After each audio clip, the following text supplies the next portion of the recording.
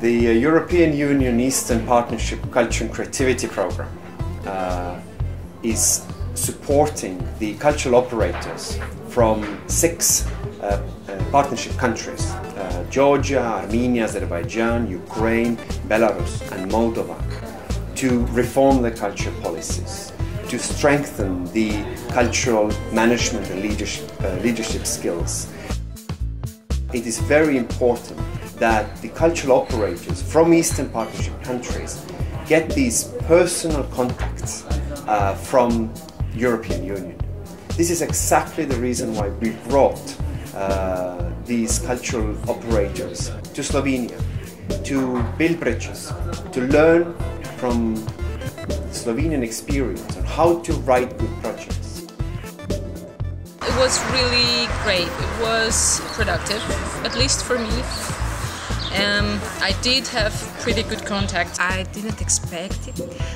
Such a really diverse and various aspects of the cultural and the creative industries. It was really loaded with all sorts of interesting places, people, connections, interaction. I think the key for me was that I tried to come here with an open mind, so it was empty, absolutely.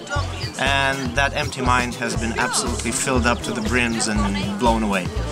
Slovenia has become so successful in European Union in writing successful applications for Creative Europe. So it was natural choice to bring countries that have just joined the Creative Europe to learn from the best. I think Slovenia knows better and understands better from where countries like Ukraine and Moldova and Georgia and others come from. What are the challenges that these countries face?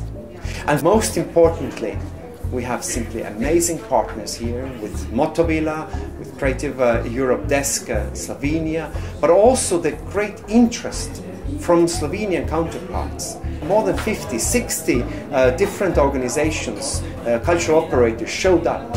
And it is very important for us that it's not one-way street. It's not that the cultural operators from East come here to learn from you, but also that you would learn something from there. And we saw that kind of a magic happening. I didn't know that there are so many hidden, wonderful cultural people and cultural things happening in Slovenia. It's not only international, but also a locally strong communication.